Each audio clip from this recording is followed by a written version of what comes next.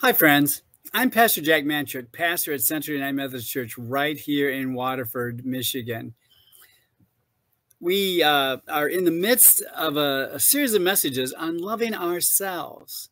And we're using David Hamilton's book, I Heart Me or I Love Me, the science of self-love. And he says to us that we can actually rewire our brains because of a property of our brains called neuroplasticity. Neuroplasticity. And so he tells us that our emotions are really a combination of four basic elements. The first is the emotions ourselves. That's our natural reaction to stimuli outside of ourselves. And then there's brain chemistry. The chemistry of our brains, the chemicals that are elicited to us through our emotions and other things. We'll get to the other two in just a minute. But when we feel happy, those are the results of dopamine and some naturally occurring opiates that help us to be happy, help us to be able to enjoy life more fully. Then there's our autonomic nervous system, which can be a very mysterious and wonderful part of our lives. The autonomic nervous system is how we react to external stimulation. Like, for example, that is caused by our hands get sweaty when we're nervous, or our heart beats faster when we're around somebody we love. All those emotions that we have affect our body, right? And then the last one is our muscle, and our muscles are part of this as well. We have reactions, and our muscles are part of that reaction. For example, we see something that makes us happy, and we smile. You know, the autonomic nervous system would say is connected, our muscles, and we smile. Well, those four things, our emotions, our brain chemistry, our autonomic nervous system, and our muscles are all tied together in terms of how we can change our brain chemistry. That is, change and rewire our brain, which is that neuroplasticity. Now, David Hamilton tells the story that when he was in college, it was once believed that the brain was sort of like dough, and it could easily be molded, and it was great to have. But then what would happen is it would be put into an oven and then baked and made hard.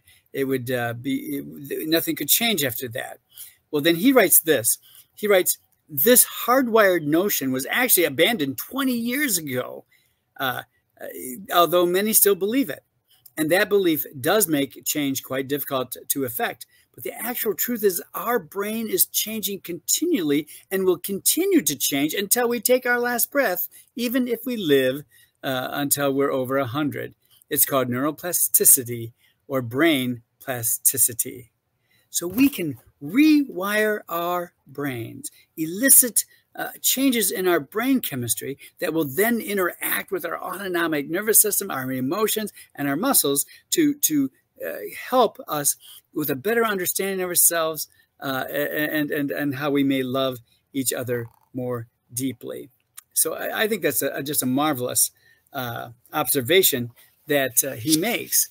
And so knowing that, I want you to think about how we can rewire our brains.